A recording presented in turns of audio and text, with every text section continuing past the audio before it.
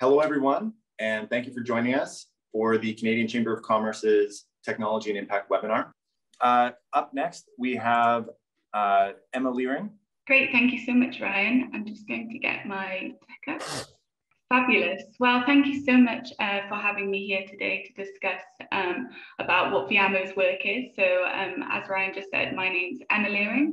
I'm the Regional Program Manager for Asia here at Viamo, and I'm currently overseeing our work in Vietnam as we're actually just emerging into the Vietnam market, and we're actually currently recruiting for a new country manager in Vietnam. I'm based out of Kathmandu at the moment, so really great to be with you all today. And I will be explaining, what Viamo does. Then I will go into some case study work across Southeast Asia and across the whole of Asia. Then I'll discuss, a little bit about our work that we're doing in Vietnam and our upcoming projects. And that will be kind of the overview of the presentation today. So let me start off by talking a little bit about what Viamo does. So Viamo is short for Via Mobile, and we're a global social enterprise that provides mobile technology solutions to hundreds of development organizations throughout the world. So our HQ is actually based in Canada, with offices in over 20 countries across Asia, Africa, the Middle East, and the Caribbean. In Southeast Asia, we work in Myanmar, Vietnam, Cambodia, Indonesia, and the Philippines. And we've actually got our Philippine country manager, Jonas, on the call with us today. At Viamo, we believe that information is power, and we contribute in improving lives by gathering and disseminating critical information to people via mobile phones. And I'll be talking in depth about how we go about doing this. We partner with and support development organizations, some of those being Save the Children, World Vision, USAID, the UN, in particular UNICEF, Plan International. We also work with corporations, so we work with Facebook, Johnson & Johnson, and I'll be giving an example a little bit later on, and amongst many others that we work with globally. We also work with multilateral organizations, international non-for-profit organizations, private corporations, and governments working across all sectors. Our role as Viamo is really to bridge our partners with their target beneficiaries in order to deliver or gather this really important information.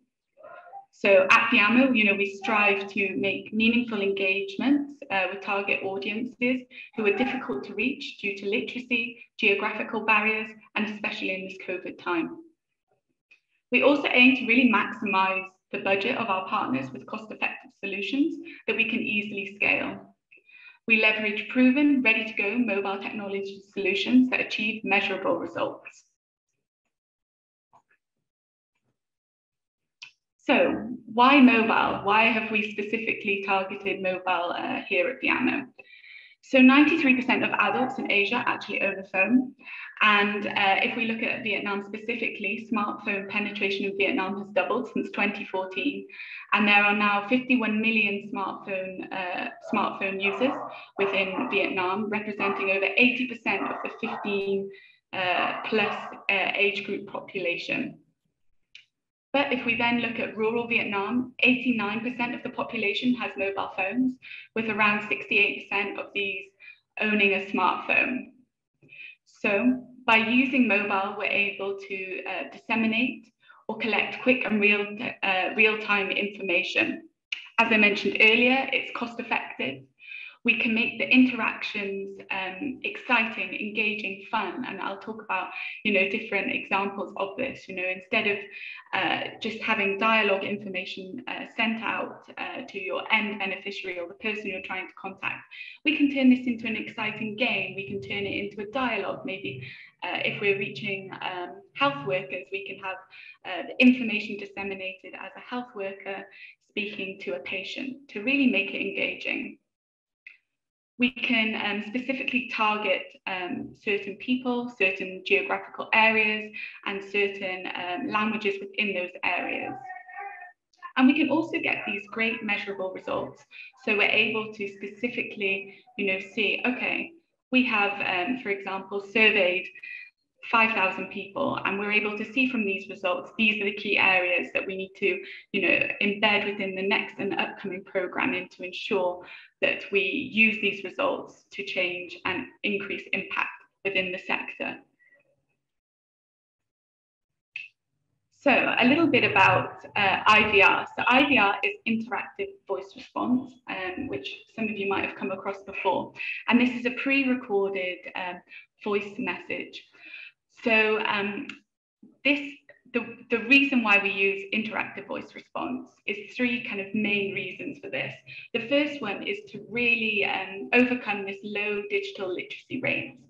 So, despite the rates actually, the literacy rates within Vietnam being higher than in some of the other countries that we work in globally, there's still access, there's still low data usage within some groups. And even if people have access to phones, people might actually struggle to be able to work their smartphone. They might not be able to go onto the internet. They might not be able to find the different apps. So by using IVR, interactive voice response, sending out these pre-recorded messages, people are able to just sit, listen, and the only interaction they would need to use on their phone is the basic keypad numbers. So for example, it would be click 1 if you would like to listen to information on agriculture. Again, why IVR? You can use any phone on any network. So this is really ensuring that we, make sure that we reach all mobile subscribers, no matter their access to data and mobile internet. And I will touch upon this a little bit later today. Again, it's also accessible in local languages. So depending on the region and depending on the specific area, we're able to customize it to that area so that people are receiving this information in their local dialect so that they're able to engage and understand and use this information, this critical information to better their lives.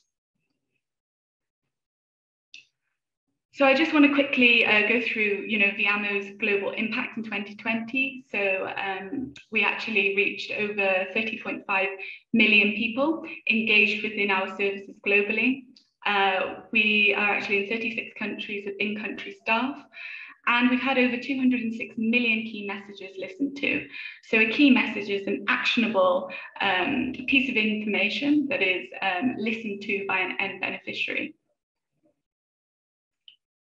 So with all this in mind, what is Viamo's solutions and services that we can, provide not just to, the INGO sector, but also companies like many of you are from today.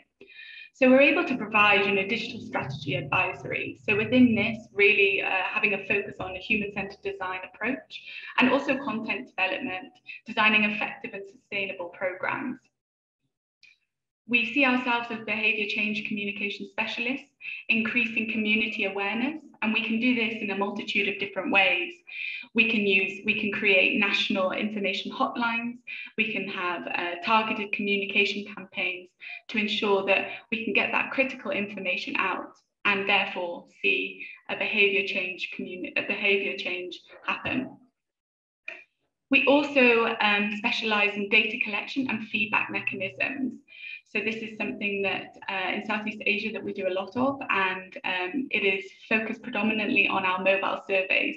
So pushing out these surveys to your end beneficiary and using this IVR interactive voice response technology to be able to reach that person within their language, but also in a basic phone and format. And then finally, we have this remote training aspect of our solutions, and this is mobile learning at scale. And I will actually go into an example a little bit later on how we've used this.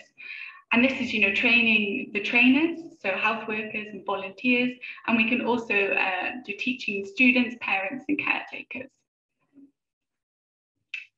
So I just wanted to quickly touch on some of our work across Asia as just some kind of examples on the different sectors we work in.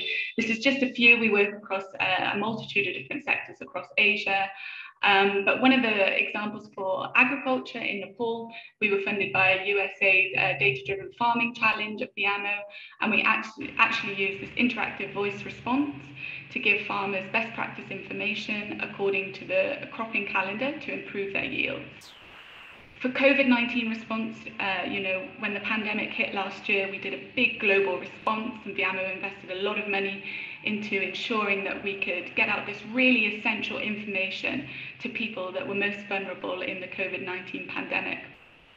One example was in Myanmar, and we actually conducted a mobile training for community health workers to increase their knowledge on COVID and breastfeeding during the times of COVID, as there was a lot of uncertainty and speculation around, if mothers could still breastfeed if they had COVID, if they were worried about having COVID. So, we really worked with them to get this information across and do a remote training. In education, so in Afghanistan, we worked for Save the Children, Care International, Catholic Relief Services, AKES and AKF. And here we did another remote training, and we trained teachers on how to support students during the COVID-19 pandemic. In health, we worked in partnership with UNICEF in Pakistan, and we reached 2.3 million beneficiaries by pushing out IVR calls, which educated people on the typhoid vaccination, and that was at the start of this year. And then if we look at environment, Viamo worked with WWP in Cambodia to design and implement IVR info lines to raise biodiversity conservation awareness and improve forest stewardship practices among beneficiaries in the Eastern Plains landscape. So these are just at a more regional, across Asia level examples. And then I just wanted to touch upon a little bit more in depth into an example from Indonesia, really to give you a little bit of a flavor of our work that we are doing. So in Indonesia, we work closely with UNICEF on a COVID-19 remote training project. And what we did, so we pushed this information out through interactive voice response, and it was to support the remote capability building of almost 5,000 health workers across June and December last year. So we developed 3 training curriculums, and it was across 17 modules. And you can see them listed here. So risk communication, community engagement, and many more. What was great is we were able to do it in a specific native language. The calls were short, and it was a maximum of 5 minutes, so that each call was crisp and engaging for the end beneficiary. We were able to embed a comprehensive questions built into the call to allow partners to check understanding and participation of the health workers. We really embed this pre and post test to understand knowledge change, but also behavior change.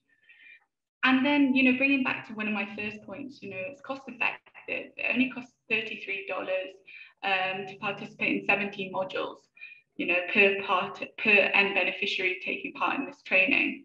And, that's less than $2 per participant per module. So the achievements around this, 78% completion rate for key messages. So that's listening to actionable information that people are able to take forward. Almost 5,000 health workers listened to key messages of each module. And that's 100% of respondents of a callback survey that we actually sent out to everyone, and mentioned that the modules were easy to understand and beneficial for them. So again, that really brings me back to one of my first points. It's important that we reach everyone within society, and by doing this, we use basic mobile phones to ensure that we reach everyone. So I just wanted to touch upon some of our examples in Vietnam. As I mentioned, we're just starting out in Vietnam. We're currently building our team up there. We're really excited to go to Vietnam and start to unlock and unleash these opportunities. So we've worked with UNCDF before, and we actually conducted a mobile survey. It was in Vietnam and Myanmar, and it really gathered an insight into the poverty probability index of the UNCDF partners' customers. And then the insights were actually used to better serve the customers' needs. So again, we collected this critical information, and we were then able to support UN CDF to help position the upcoming programming activities in the right format. We also recently worked with GIZ to create digital strategy approach for their work within Vietnam. We're currently kind of in discussion, and we've got a few new opportunities that we will be starting in the next few months. We have this with UN AIDS. We're talking about AIDS Day, AIDS and HIV Day at the beginning of December. We're hoping to work with ERI on some agricultural projects, and also with FAO in the next few months. But I think, it's great to see everyone here today. We really want to also work with corporations and businesses.